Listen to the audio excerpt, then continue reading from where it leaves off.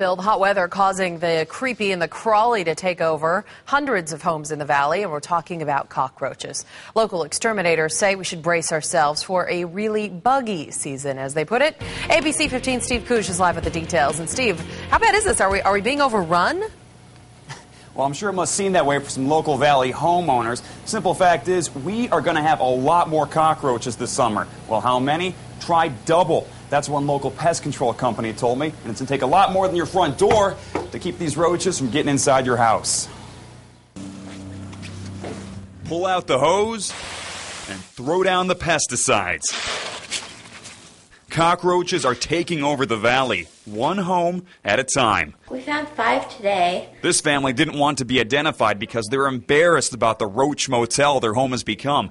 But exterminators say they shouldn't feel too bad because their neighbors and friends could likely be next. We never had a freeze, so never killed off the eggs or the roaches that were already around. So we're going to have to work a little harder this year to keep them out. A.J. Richards has seen a lot of infestations in his years of zapping bugs for Bulwark Pest Control, but he says this year could be one of the worst.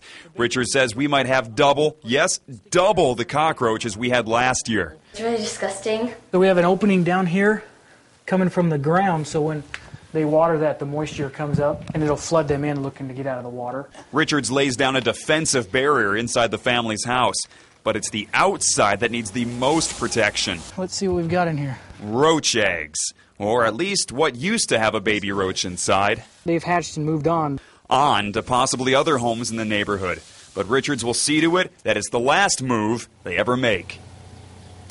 Now, you might think your house is impenetrable to cockroaches, but think again, because they can squeeze themselves into a space no larger than the thickness of your credit card, if you can believe it. Now, if you suspect you have roaches in your neighborhood, local exterminators say you should get your yard sprayed with pesticides just to be safe. Live in Phoenix, I'm Steve Kuj, ABC 15 News.